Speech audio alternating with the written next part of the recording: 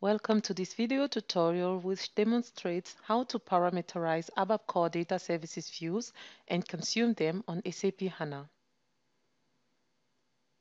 Various enhancements of the ABAP CDS have been delivered with the support package 8 of the application server for ABAP 7.4. New expressions and functions, including unique unit and currency conversion functions, are provided. The parameterization and the modification-free enhancement of views are now supported. Also, areas such as CDS annotations, trend type for associations, and path expressions have been enhanced. The focus of this video is on the parameterization of CDS view. Parameterize Views enables you to define general views which can produce context-specific result sets by using parameter values passed at execution time. For example, you can filter records for a view without creating separate views for each filter value. Another example, you can compute the amount of the value-added tax without creating a view for each country. In the system demo, we will see how to define input parameters in a CDS view, how to use these input parameters in the view definition. We'll also, and last but not least, how to call such a parameterized view with OpenSQL in an ABAP program. Let's start with the system demo.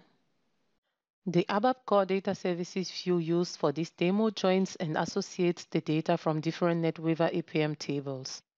Different fields and expressions are contained in the select list.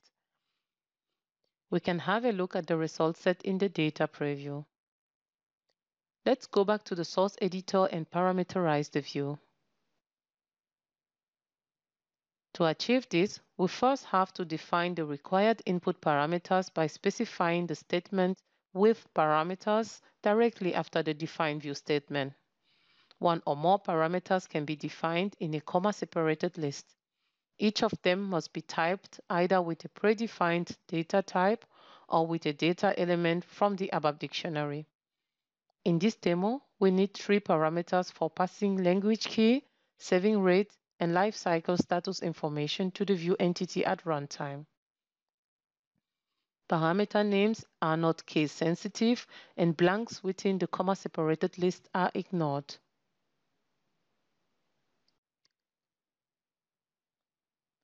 Having done that, we can now make use of the declared parameters as operand at different positions in the view definition.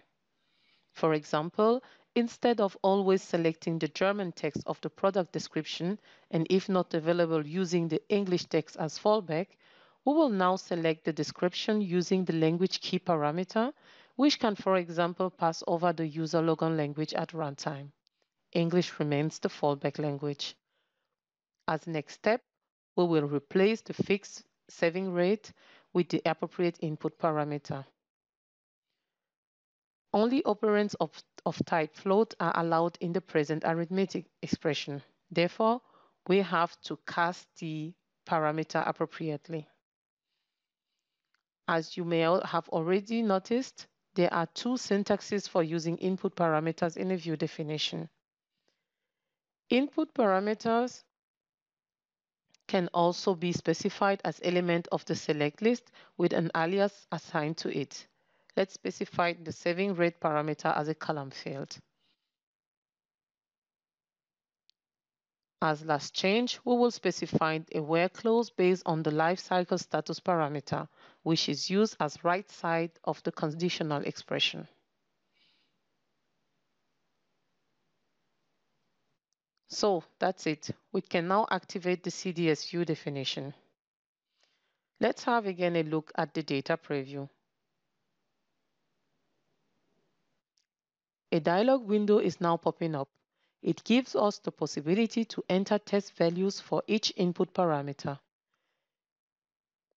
In the data preview, we can see the product definition, the calculated overall savings, and the new saving rate column. Let's go back to the editor.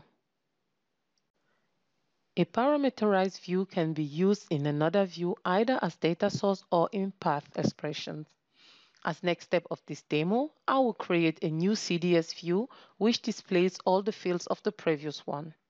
For that, the parameterized view is specified as data source and must be followed by a parenthesized, comma-separated list of all parameters, with each of them assigned with a suitable value, either a fixed value or an input parameter. We will use input parameters in this demo. So let's simply use the parameters definition from the previous view and make the appropriate assignment. It is important to mention that views with parameters represent a database extension that is not supported by all database systems. Views with parameter are, for example, supported on SAP HANA.